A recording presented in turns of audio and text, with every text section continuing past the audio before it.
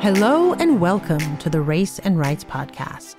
This is Sahar Aziz, distinguished professor at Rutgers University Law School and author of the book, The Racial Muslim, When Racism Quashes Religious Freedom. I also serve as the director of the Rutgers Center for Security, Race and Rights, also known as CSRR. You can learn more about the center by visiting our website at csrr.rutgers.edu or following us on Instagram at RutgersCSRR or on Twitter and Facebook at RUCSRR. The Race and Rights Podcast explores the myriad issues that adversely impact the civil and human rights of America's diverse Muslim, Arab, and South Asian communities, at home as well as abroad. Today's podcast is entitled Refuge, How the State Shapes Human Potential, featuring Professor Heba Gowayed, who has written a book by the same name. Drawing on a global and comparative ethnography, I speak with Professor Heba Gowayed to explore how Syrian men and women seeking refuge in a moment of unprecedented global displacement are received by countries of resettlement and asylum, with a focus on the United States, Canada, and Germany. Our discussion shows that human capital, typically examined as the skills immigrants bring with them that shape their potential, is actually created, transformed, or destroyed by receiving states' incorporation policies. Since these policies derive from historically informed and unequal approaches to social welfare, the refugees' experiences raise a mirror to how states reproduce inequality. Let's hear what our guest has to say about this important topic.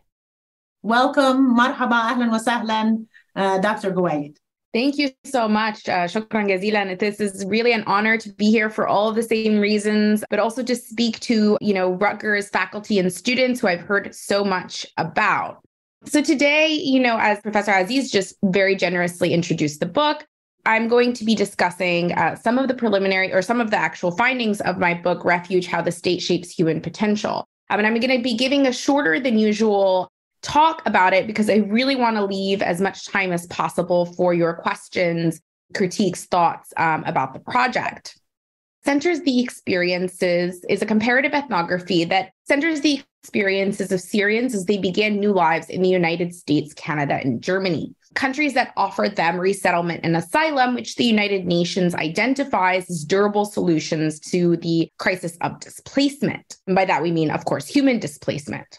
And in this project, I focus on the experiences of people who in Syria were part of the middle class broadly construed. They were skilled or semi-skilled, but not highly credentialed. And they arrived each of these countries, the United States, Canada, and Germany, between 2015 and 2016.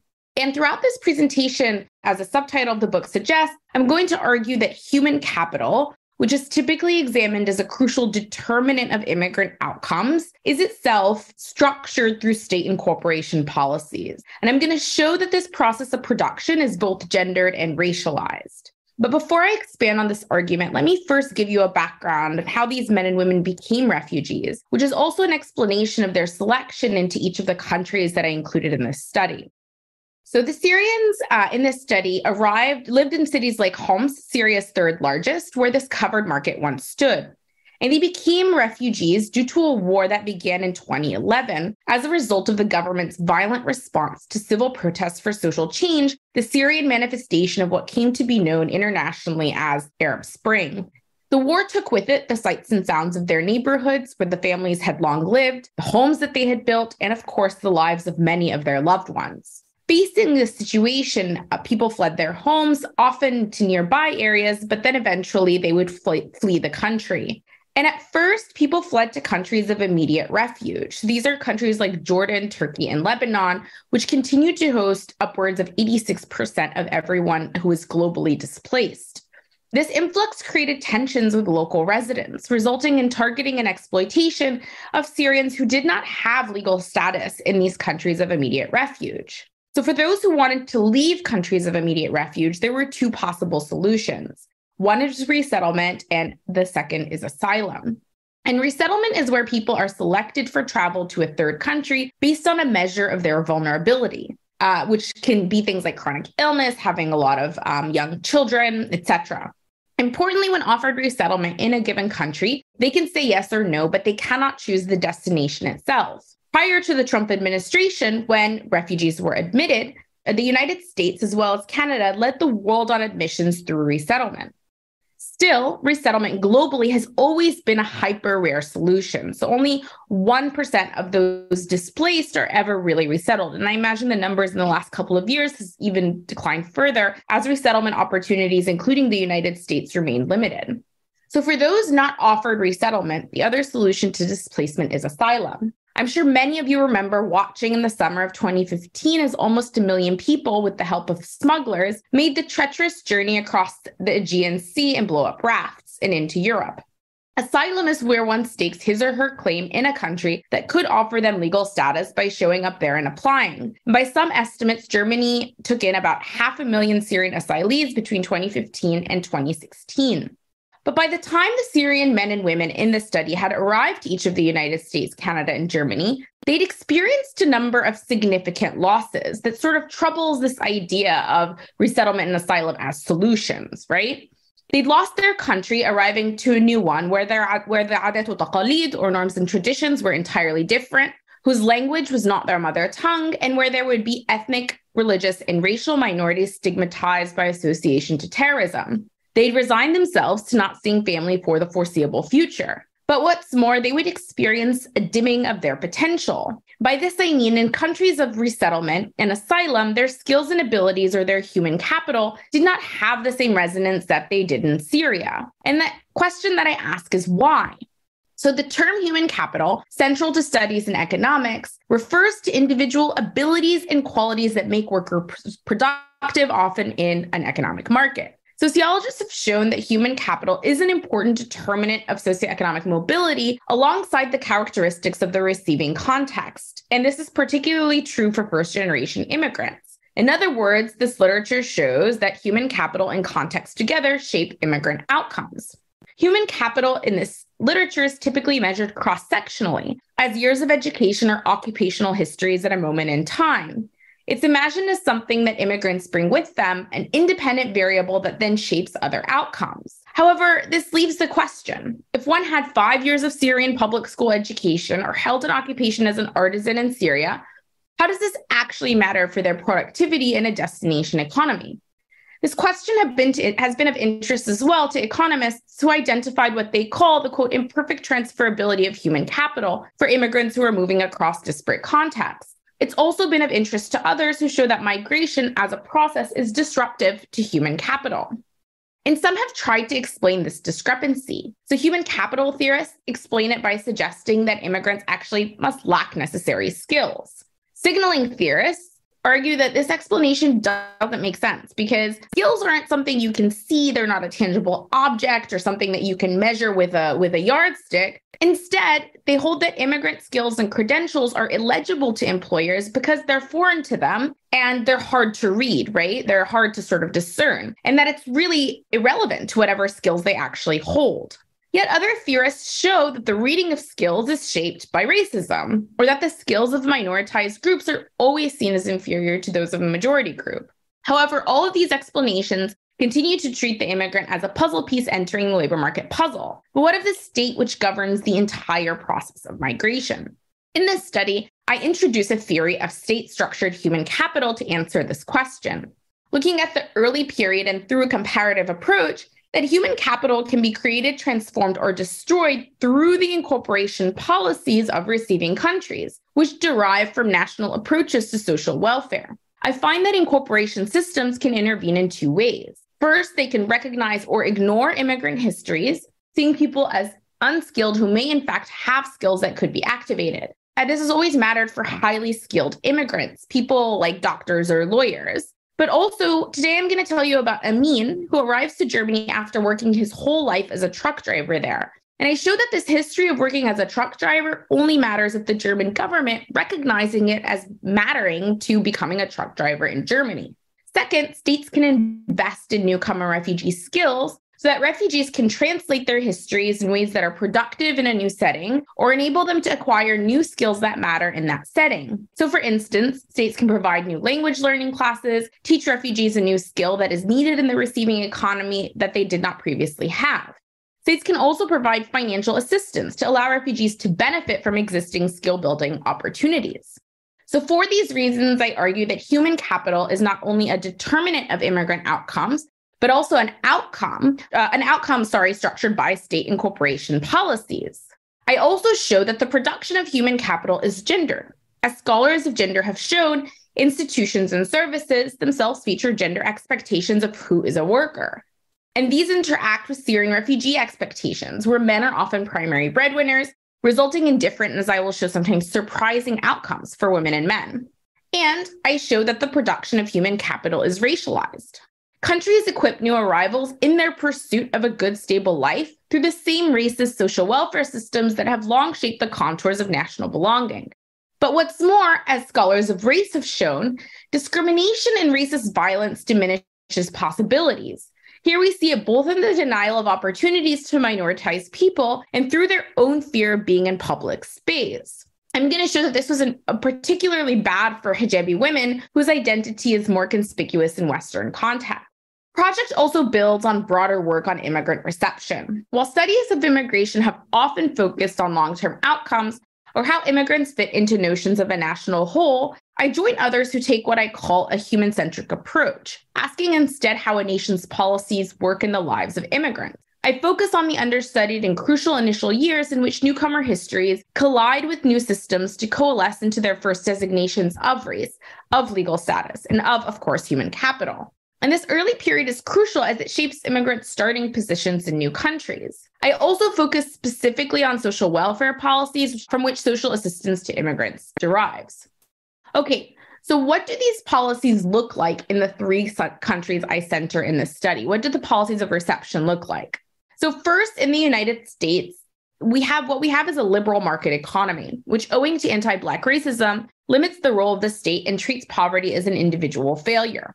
Refugees who arrive receive limited federal assistance, and their only regular cash assistance is from Temporary Assistance for Needy Families, which is TANF, which is the national welfare policy introduced, of course, in 1996 with the welfare reforms. So the goal of this assistance and the goal for refugees, as explicitly laid out in the 1980 Refugee Act, is for, quote, self-sufficiency or non-reliance on government assistance. The idea that low-income people should quickly sort of depend on themselves rather than continuing to receive that assistance from the state. Canada is also a liberal market economy, but characterized by what's been called inclusive liberalism. So the social service system in Canada is generous, right? Think universal welfare. This generosity features too an immigrant incorporation premised on the idea of multiculturalism, or the government's desire to integrate immigrants into the fabric of its society through investing in them. In this way, with the express goal of integration, refugees are met in Canada. Finally, Germany is a corporatist system, which means that the national economy is organized by coordination between the state unions and employers to the perceived or assumed benefit of all three. And this system includes high levels of expenditure on social programs, which Meyer-Marx-Frey, for instance, has described as producing the nation, which is seen as a nation primarily of Germanic people. So Syrians entering the system benefit from the generous financial assistance from the German state. However, it comes with conditions. First, to learn German, and then to earn a German credential required to enter the German labor market, something that 86% of all German workers also hold. So as a result of this, I call this third system one of credentialization. Okay, so how did newly arrived Syrians experience these systems? Before I get into data, let me offer a brief explanation of methods. So to compile the neat data collection chart on the screen involved an ethnography conducted in 3 countries over the span of 3 years. And the project was conducted in Arabic, a language in which I'm fluent, and families selected a language in which I'm fluent. And I would love to talk more about methods in the Q&A because I made a lot of decisions when writing this book, centering this idea that I have that consent isn't a question sort of asked and answered, but an ongoing relationship of dignity and mutual respect.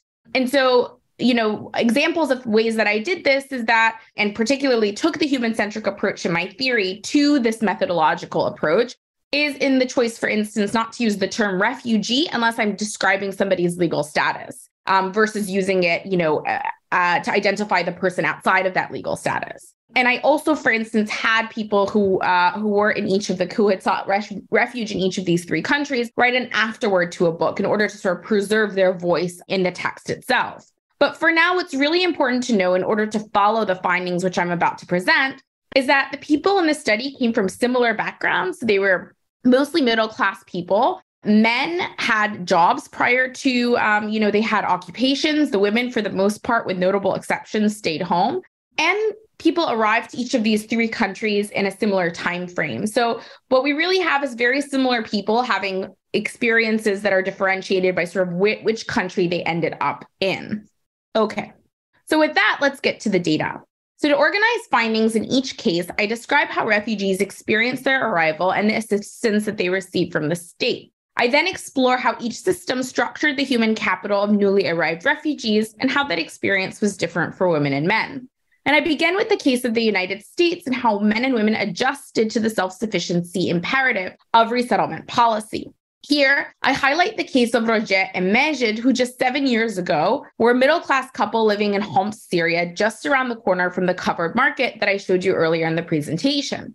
And in 2010, they finally achieved their dream of building their own home, leaving the foundations in place to build additional floors for each of their three children, the oldest of whom was a preteen at the time. Their enjoyment of this dream was short-lived, however. In 2011, they fled to Jordan, where Majid, who had owned his own restaurant, became an undocumented worker at a shawarma stand.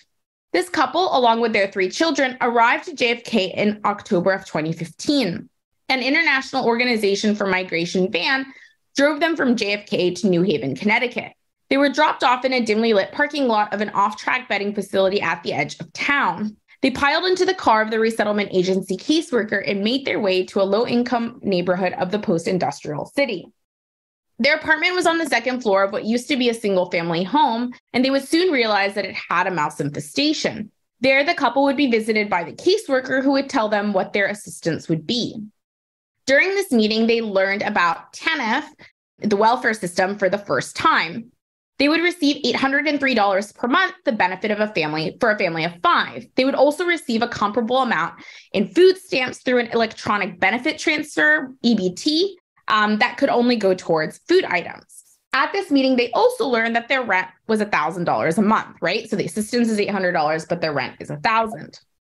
So here's a budget of another family early in their resettlement. So because people don't read English, on the left is a clip art of each expense. And each column header is the month, which this family had translated into their Arabic names. Yellow highlighter is the welcome money, federal funding, which is $975 per refugee, a one-time payment. And in green is what the family is expected to pay out of pocket. As you can see, for the first 3 to 6 months, for the first 3 to 6 months, the resettlement agency will help the family pay their rent using a mix of this federal funding called welcome money, as well as donations to the agency. But then the family would be expected to pay half of their own TANF benefit to cover the rest of that expense. But when this assistance was up, TANF cash alone was insufficient to cover the rent. There was no discussion in this family as to who would find a job. As the household's breadwinner, Majid felt that this was his responsibility. And this brings us to the issue of state-structured human capital tied to labor market entry. Majid lacked an effective social network. His friends had also just been resettled and were as poor as he was. However, through a contact at the mosque, he was referred to an Egyptian pizza store owner. And there he helped in the kitchen. Majid earned minimum wage at this job. Due to the nature of the job, however, he had no control over his shifts.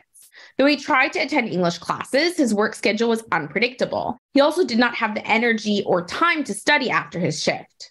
Low-income work in the United States is characterized by this kind of precarity, unpredictable schedules, a lack of a living wage, and de-skilling. In Syria, the men in this sample were carpenters, electricians, contractors, chefs, and restaurant owners. When they met each other in the United States, they introduced themselves, listing their mihan, or occupations. In the United States, they did not work these mihan. They worked low-wage jobs. They were dishwashers, janitors, gas station attendants, where coworkers did not speak English and where they did not have the energy or time to attend English classes after work. So as one man put it, I want to work, but I'm new here. We just got here. We don't understand anything, but you want to push me to fishuni to work. So we work whatever, hayallah. Most work in restaurants, doing whatever. Everyone is working against their will. No one is happy. In other countries, they allow us to study. To get assistance, they say, you're not allowed to work so you can learn. Not here. Meanwhile, after the kids enrolled in school, Rajat and the other women began to attend English classes in the morning. By staying out of the labor market, the women had the opportunity to build new human capital. The English they were learning enabled the women to do a series of tasks that their husbands could not. They could communicate with service providers and resettlement agency staff. They could advocate for their children in school, and they were building up for the citizenship exam that they would take in 5 years' time. In addition, within a year of their resettlement, most women took on some kind of income-earning work. The women utilized the skills that they previously had. For instance, Roget crocheted baby clothes and flower pins. 26-year-old Reda, whose husband Zafar had told me with finality our wives did work. She prepared halawat al-laban and kunafa, which are sweets that her husband sold to other co-ethnics. And so in this way, the women reimagined their existing human capital for new labor market returns. However, as I learned when I began citizenship classes with this group earlier this year, actually last year, even for women, the gains were short-lived. None of the activities, because they were not earned with a pay stub, were recognized by the Department of Social Services as qualified work. The women could not receive limited federal child care subsidies to pursue them. And as families settled in, babies were born. Sara joked, Donald Trump is trying to keep Syrians out of the country, but look at us, we're making more Syrians here. With nowhere to leave their children, the women dropped out of English classes. Also into the work of Professor Sahar Aziz, it is important to note that women were hindered in their pursuit of language as a result of anti-Muslim racism.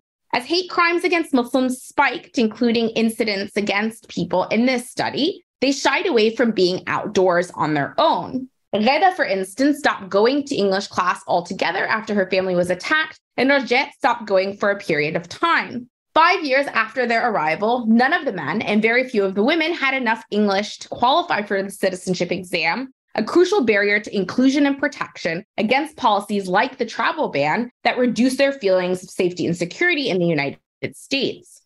So now that I've given you the case of the United States, let me turn briefly to the case of Canada. So a drive 500 miles north of New Haven takes us to Toronto, where Denya, a relative of one of the families in New Haven, lived with her husband and 4 children. Denya has a laugh that can be heard ringing down the hallway of her apartment building, and her husband Bassem, who is a good deal older than her, owned his own restaurant in Homs like Majid did. When Bassem and Denya arrived in Canada, Costi, an organization that was managing resettlement on behalf of the Canadian government, housed them in a hotel. They could choose where they lived, and they chose to live in Mississauga, an area with a large Arab community. Other families chose to live in other places, but also next to other Arabs, and including other Arabs who they had arrived with. The Canadian government gave the families a startup allowance of $5,000 to cover first and last month's rent. But the government also provided new arrivals with standard issue new furniture for their home and cash assistance of $1,600 a month, $800 per parent, in addition to a Canadian child benefit of approximately $450 per school-aged child. After their first year, they could also receive welfare. And the Canadian government saw this transition to welfare as normal. They said when income support from the government or private sponsors ends after 12 months, in most cases, it is a normal occurrence for some refugees to transition to provincial or territorial social assistance support, right? Sounds very much like the American government. Denya and Bassem's rent for a 3-bedroom apartment in this high-rise was $1,400 a month, which they would cover and exceed with this assistance. So as a result, they didn't have to follow the timeline of families in the United States. They could wait to enter the labor market. In fact, they were incentivized to do so. And this brings us to the issue of state-structured human capital, right? Unlike in the United States, where men had to enter the labor market early and women were the ones who could learn English, in Canada, the opportunity was available for both women and men. So each morning, Bassem and Denya attended English classes. And when I met them, they were even able to have telephone conversations, which were something that is very difficult in a second language. And while there was variation in the sample as to who attended the English classes regularly, everyone reported that they were available and that there were also other opportunities to gain education or skills. And while skills were in a sense uneven, or recognition of skills was in a sense uneven, which is a huge issue in the Canadian case, the existence of these educational opportunities to an extent offset that. So Denya, for instance, who hadn't worked before, told me in her usual jovial demeanor that Denya that cooks and cleans is over, khalas. She was going to enroll in classes to do hair. So it's important to note that in Canada, too, there was hate crimes against Muslims, almost as high as in the United States if you just take the statistical difference. However, the families in this study felt, in a sense, insulated from this hate. And one of the reasons I think is that they could choose to live next to other co-ethnics, But also another reason is that Canada has an active policy of the promotion of multiculturalism and inclusivity by law, which means that these instrumental and symbolic supports do exist, whether that be radio programming in people's languages, but also the investment in language learning, which can contribute to a general sense of belonging. Okay, so finally, what about the case of Germany? So arrival in the German case of asylum is more dangerous than either of the cases of resettlement. And that's because people had to travel very long distances in order to get to Germany and apply there. So Iman and Amin and their 3 children arrived in Germany in the summer of 2015. Amin is the long-haul truck driver that I'd mentioned earlier, and he had been imprisoned in Syria. After he was released by the intervention of his boss, the family decided that it was time to flee the country. First, they lived in Turkey, and then they got on the raft to Greece. And after an 18-day trek through Europe, including 3 days of detainment in Hungary, they arrived to Germany, but only stayed there because they couldn't afford to travel further to their intended Sweden. After a welcoming arrival in Germany that brought Iman to tears, they spent 2 days in a police camp in Leipzig, at which point they secured their 3-year temporary residency. This was a quick turnaround. Typically, the process in Germany takes quite a bit longer, and I'm happy to talk more about that, the legal dimensions of that. So Iman and Amin received assistance from the German government through the job center, where all unemployment assistance is distributed in Germany. And their rent in Dusseldorf was covered by the job center, and they received a basic monthly amount that could exceed their needs and also allowed them to send money home once in a while. So like in Canada, refugees' language learning is the issue of first concern for the German government. However, unlike in Ontario, Syrian refugees are required to attend German classes under a penalty of the reduction of their assistance. So both Amin and Iman enrolled in class. And in order to secure work in Germany, they'd have to accomplish at least a B1 level of German. And this meant succeeding in 4 courses, 3 A levels, and the first is the B level, which would take a minimum of a year and more realistically 2, particularly for people who were illiterate in Arabic. The classes also taught basics about German culture and law. But then, if Amin wanted to be a truck driver in Germany, he would need to do a training called an Ausbildung for an additional 3 years. This meant that his experience as a truck driver, the fact that he'd gotten arrested and tortured in prison as a result of this occupation, was irrelevant. It wasn't seen by the German state as qualifying Amin to work. And this made the Syrian refugees feel inadequate. As Uday, a 31-year-old former mechanic, said, "The Germans see themselves here," putting his head flat to his forehead. "If you want to be with us, then you have to catch up with us. When you get here, it's like you're a newborn." However, for women and young people who didn't have prior work experience, the credentialization requirement, in a sense, cleared a pathway to the labor market. Yara, for instance, who had gotten married quite young and who dropped out of school young, felt that in Germany, she was going to become a dental assistant. 3 years after arriving, she was finishing up her B1 and in the process of applying for an Ausbildung. However, here too, it's important to highlight the role of racism in shaping the experiences of new arrivals. The image of your screen is of hateful messages one woman received in her mailbox from a neighbor. Not only did new arrivals see the policies of the German state as exclusionary, or a system that, quote, worked better for a German system that works well for the Germans, but also they felt that they were expected to relinquish parts of their identities to better fit into notions of German culture. In Germany, where Turkish people are a substantial immigrant minority, estimated to be about 5% of the German population, the Syrians are racialized as Muslim in relation to this group that is perceived to not want to assimilate. And there was particular discrimination faced by women who wear the hijab, who, for instance, one of whom was denied an opportunity to get an Ausbildung as a daycare because, quote, she was told, quote, it would send the wrong message to the children. So now that I presented my data, let me conclude to return to my main argument.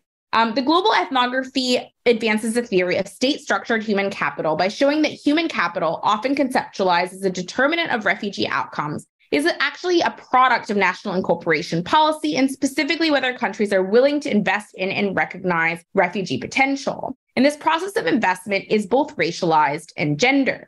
And there are 3 key implications that I'm going to leave you with, as I think we're probably over time. So first, in accounts of refugee crises and in international laws, as you all know, refugees are often cast as victims, and receiving states that offer these durable solutions are cast as saviors.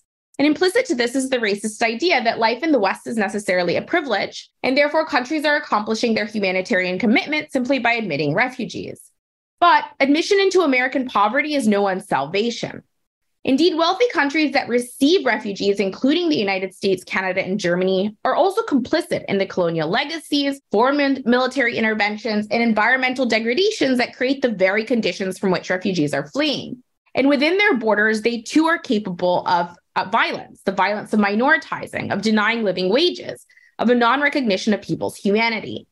This project captures how countries equip new arrivals for their pursuit of a good, stable life through the very same systems that have long shaped the contours of national belonging. Following, observing how human capital of those seeking refuge is structured reveals the ways in which it matters well beyond the labor market. Language acquisition is necessary for everything from making friends to securing citizenship in all three of these countries. And the ability to express human potential is also emotionally important. How would any of us feel if everything we had accomplished and built in our lives became suddenly meaningless to everyone around us? Finally, the study has implications well beyond the case of refugees or even immigrants. Through the design that follows the simultaneous experience of people seeking refuge who are strangers to the systems of social welfare, we raise a mirror to these systems themselves and how they shape inequality more broadly. The national and corporation systems that structure the human capital of refugees are the very same systems which low-income people have traversed across these three countries well before this cohort of Syrians arrived. Thank you, Professor Gowayed. That was so informative. If you have not read her book, Refuge, How the State Shapes Human Potential, I highly recommend it. And this just corroborates the tremendous value that your research has added. So first, I'll just say that there's a quote, a statement you made that you should put on you should frame, which is, admission to American poverty is no salvation. And I think that very few people understand that that's effectively what happens, unfortunately, through the refugee resettlement process, even if that's not necessarily the intent. I wanted to ask you more about what you think is the reasoning behind these different models of refugee resettlement. You laid out, to some extent, this labor market economic argument, implying that tends to be, or I presume, maybe the primary lens through which refugee resettlement programs are crafted. So one, is that in fact the reason why you have these differences? Or is there more to it that's based on politics, social norms, views towards people seeking refuge? But what explains this difference, for example, in the United States with this self-sufficiency approach, as opposed to Canada and Germany, which tend to be more generous? Why do they approach it this way? And why do you think America approaches it our way?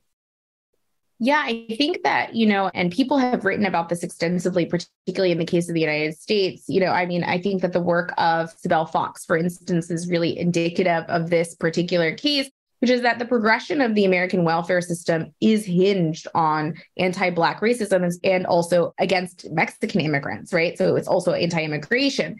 And the idea, even with the 1996 welfare reforms, right, it's called the Personal Responsibility for Work Act, right? So it's this idea that in the United States, we have this imagination of poverty because of sort of the racial inequalities that structure the United States fundamentally. We have this imagination of poverty as an individual failure. If you're poor, it's not structural. It's not because of segregation. It's not because your school is defunded. It's not because you have chronic health issues. It's not because we're not investing in your health care. It's not because there is no mental health care in this country, for instance. It's because you are just not doing what you're supposed to be doing in order to make ends meet. And there's a really interesting book by Daniel Zuberi that compares what poverty looks like in the United States and Canada. So it's not that there's less poverty in Canada. The numbers are actually pretty comparable. It's that the experience of being poor in Canada is fundamentally different because you have these social safety nets. So dollar for dollar, you have the same amounts of earnings. Your experience of poverty in Canada is quite different. So I do think this notion of race and the division of race does matter because Canada has this understanding of itself as a multicultural society. It's not that, that doesn't include racism, but it's this idea that, we should work together and that people who are arriving should be integrated. And it's facilitated, of course, by skill-based migration, right? In the 1960s, Canada and the United States kind of bifurcate, right?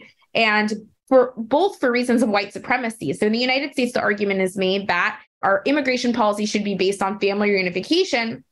And if it's based on family reunification, then it's going to stay white because prior to the 1960s, white people were the ones admitted due to all the restrictive and racist immigration policies that we had in place. In Canada, the idea was to select based on skill. What that means in Canada is that there isn't as much welfare, concern, right? There isn't this image of immigrants coming to take our resources. And that's because the immigrants are highly skilled. So immigrants actually, on average have better outcomes and better incomes than, their Canadian white, born counterpart, which is actually shifting in recent years due to some policy changes. And Germany has an image of itself as being not a country of migration, right? So until the year 2010, until the year 2000, they didn't even have a way for anybody with non-Germanic blood to become German. And they identified themselves as, in their constitution as not being a country of migration. And so this homogenous, imagination, despite the fact that it was a country of migration, but the homogenous imagination of Germany is what makes it so that it's a super generous system, but it's structured entirely around Germans. There's no understanding of people coming from the outside. So I do think race plays a huge role in determining what these three systems look like and why we have such discrepancy in how people are received. How there isn't even an exceptional approach to refugees. I mean, notwithstanding all of the flaws and racist treatment of low-income people in America, which is highly racialized. So, putting aside that critique, which is a valid critique, but what's also interesting is that our nation and our people and our law does not even recognize that when someone is new to this country, they weren't born here. They didn't live here. Whatever circumstances they find themselves in when they arrive, whether they're coming with a tremendous amount of wealth or whether they're coming with only the clothes on their back as refugees, we don't even acknowledge that. We don't differentiate between those experiences. And I find that to also be quite inhumane and completely contradictory to the concept of allowing refugees in, acknowledging that refugees have a particularly uniquely difficult set of circumstances by virtue of how they've arrived. So that's a great observation. Thank you so much, Professor Gowayed, for such an informative and enlightening presentation and for bringing a different perspective that unfortunately is not the mainstream one in the media. But I think as more scholars like you continue to write both scholarship and also op-eds and other publicly accessible information or products, I think we'll hopefully start to shape public opinion that's based on accuracy rather than stereotypes and racism.